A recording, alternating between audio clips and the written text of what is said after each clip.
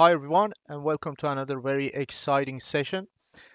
Today I'm going to show you two of the new features that have been added to Codity.io. Pretty cool features. You can really use it extensively in your projects. First things first is that there has been a new pane that has added apart from HTML, CSS, JS panes that you can write your code in. There is a console here, so if I click on the console, you'll see that this pane comes up, and then you can obviously enter any JavaScript expressions. For example, let's say 1 plus 1, 2, or something even more concrete like console log, you know, uh, high, or maybe a JavaScript for loop for var I equals to 0 to I less than 10, I plus plus, and then just doing a console log I. You'll see that it just prints out from obviously 0 to 9. You have the option to clear this, and then you obviously have two options here if you want to see logs, which is enabled right now, or if you want to see errors. Uh, you can click on this and it gets enabled, and you can also just resize this pane if you want. It's really good for when you're working in JavaScript, you want to see what's going on, you want to track the state of things. You can always console log from your JavaScript pane here. So for example, if I just type console log test, you'll see that it end up here printed. Or if I say something like, if I add something but it's not defined, as you can see, it's an error. It will not get shown here because the error is not enabled. So if I enable errors here, now if I just press space or enter to rerun, you will see that it ends up here as a reference error. This is not defined, right? So for example, if I come up here, say var this guy equals to high, then you will see that console log will enter high here, right? So this is a pretty useful tool. Um, you can really use that. The other cool thing that we've added here is something called templates and load from templates, right? It happens that many times while you're coding, you're using certain specific defaults in your code on your project. For example, let's say I'm just going to click on this gear icon. Let's say in JavaScript you want to always use, I don't know, Babel as a preprocessor. I have some sessions later on what Babel is and how you can utilize it. But in a nutshell, it's basically a preprocessor that is using the new syntax in JavaScript, which is ES6 rather than the ES5 that has been around. You can use this to compile, and pre-process your code. Let's say we chose by Babel or Babel, as they say, for the preprocessor, and also I want to use jQuery 3x almost in any of my projects, right? And let's go to CSS, for example. I want to use the reset base, which resets all your elements, margins, and paddings. And let's say I want to use SCSS as my preprocessor.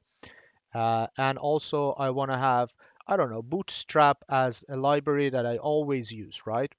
And then I save it, right? So now I basically have a project that in JavaScript pane, it has Babel as the preprocessor. It also has jQuery defined, right? I know that I will always use that in my projects.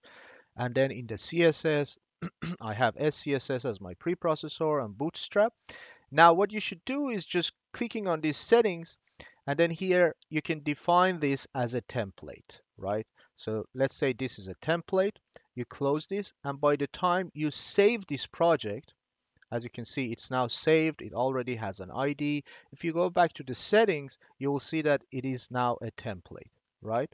You can also go ahead and name it. Let's say Babel SCSS project or template. Let's just call it template. And I'm going to save it, right?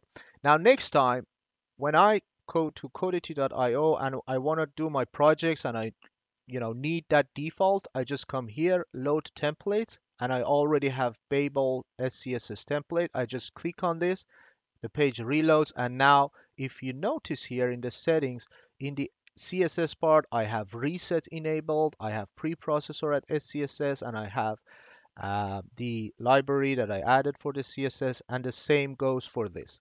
So you don't need to any longer every time go to these, settings and add what you need. So if there is like a defaults that you know that you will always use, or for the near future you're going to use, you can define a project, and then every time you come to Codity, you can basically load the template that you want, right? Now let's go ahead and create something really small. So let's say I have a button with the class btn, and then I have like, let's say hi, right? Here you can see that it's here. Now I want to just basically give some style. So btn, let's give a width of 40 pixel and height of 80 pixel. Uh, then let's give the background of maybe tomato. And there you go. So maybe even 80 pixel on width and 40 pixel, so it looks like a button. And then I just put cursor pointer so that it's actually, the pointer looks like it's a button. And then I want to center it in my page, in my document. So I basically say position absolute, absolute, and then left 50% and top 50%, and use transform translate uh, minus 50% and minus 50%, right? So basically this gets triggered. Now let's say I want to do, I don't know, let's like, I want to know when I mouse over and mouse out, I want to do some actions so that I can show you how you can utilize this. I'm going to come to my JavaScript. I know that in HTML, I already have the button here with the class btn. Let me just switch to this layout because it's kind of easier. You have all of these at the same time.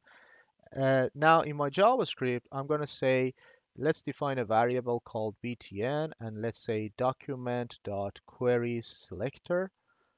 Query selector. Um, what is this? btn as the class, right? And then I would say my btn add event listener, because I want to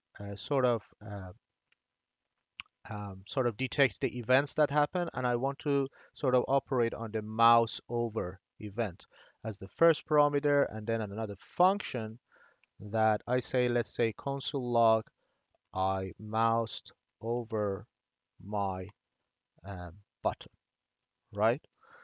I can have the same event handler, add an event listener, but this time mouse out. Let's say mouse out, and I want to say moused out my button, right? So now having the console here and the logs enabled, you can see that when I mouse over, I get this text, and if I go out, I moused out, right? So mouse in, mouse out, mouse in, mouse out. So it's a very good thing for debugging purposes if you want to see, if something works in your JavaScript, or, if you want to track the state of your application. This is pretty good place as to see what's going on, right? So I hope you enjoyed this one. We introduced two new sort of services, console and load template, and I hope you enjoyed this sort of tutorial session. See you next time, and have a good day.